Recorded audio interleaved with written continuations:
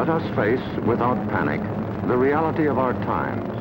The fact that atom bombs may someday be dropped on our cities.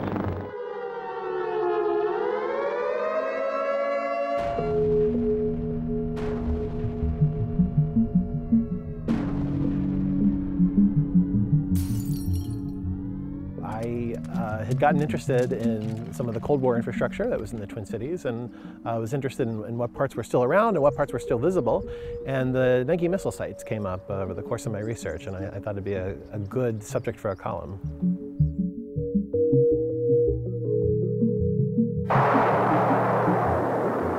So we are in St. Bonnie, and we are near Missile Park, which is where there is a marker to the Nike missile base that had been located very near here during the earliest parts of the Cold War. In the early days of the Cold War, if a nuclear war was to break out between the Soviet Union and the United States, nuclear weapons would have to be delivered the old-fashioned way. You'd have to get them in a plane and fly them over the North Pole and actually fly over the cities that you were going to bomb. When the defense schemes were being put together in the 1950s, one of the earliest missile defense plans was to actually place these Nike missile bases on the perimeter of major American cities, so that if the Soviet bombers got over the North Pole and they hadn't been shot down over that or over Canada, the last resort was you would have to have these missiles come out of the ground and shoot the planes down very close to their final targets.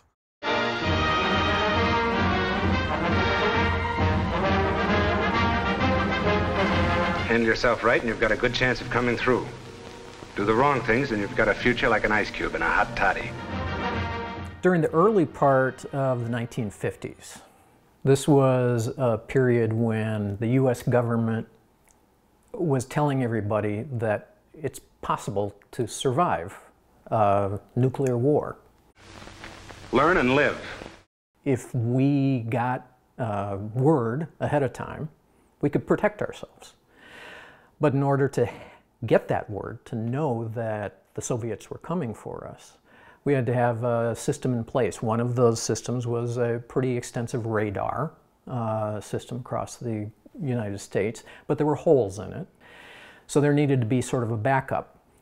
What they created were the Ground Observer Corps, which are basically civilian volunteers who would go up, usually on the roofs of buildings, into bell towers, wherever, with their binoculars and just scan the skies, looking for Soviet aircraft on their way to their targets.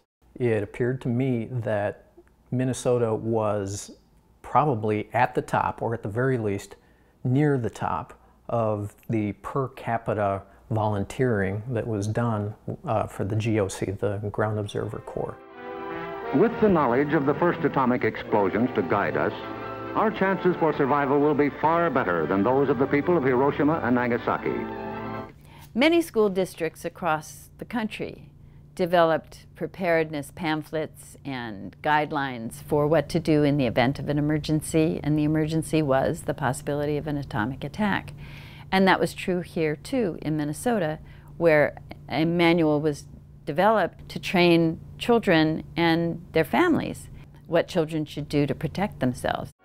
Yes, the knowledge is ours, and preparation can mean survival for you.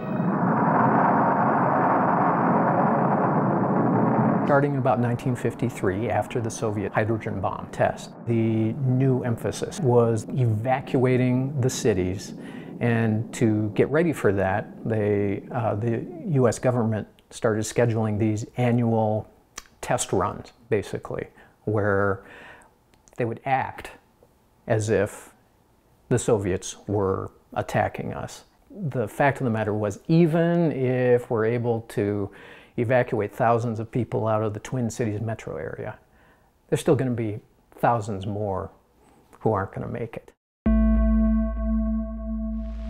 The Soviet missile development program reveals that it introduces a new dimension to surprise and forces us to reassess our own strategic position and re-evaluate the Soviets' ability to deal a crippling blow.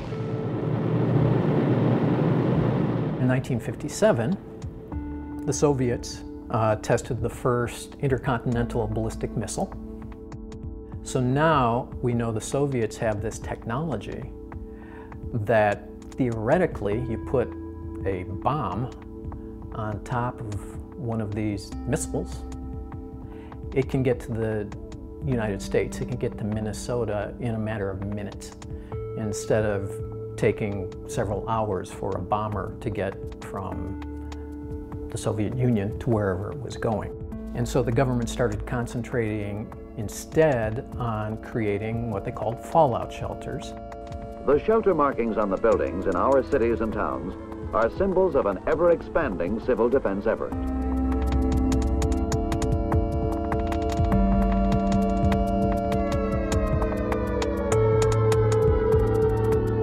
So more and more Americans just started rejecting this idea that civil defense has any real role to play in keeping ourselves safe. And what happened was, in Minnesota and other states, the civil defense agencies sort of converted to think about natural disasters instead of these man-made, let's throw bombs at each other disasters. You know, if you see a blast, dive under your table. If you see a blast, it's too late, you know? And that was pretty obvious to everybody. And so civil defense measures were on one level useless and on another level terrifying. So I think their two alleged purposes to protect people and ease fears did exactly the opposite. The kind of setup like this, where you would have bombers flying over and dropping nuclear weapons and being shot down by missiles, 30 minutes outside the Twin Cities, is certainly a part of the past. The Cold War is over, obviously, but the threat of a nuclear annihilation is not a part of history. That is a part of the present that we live in. And so I think anything that reminds people that, hey, this isn't just history, this is something that is still going on in some form, is an important thing for people to keep in mind.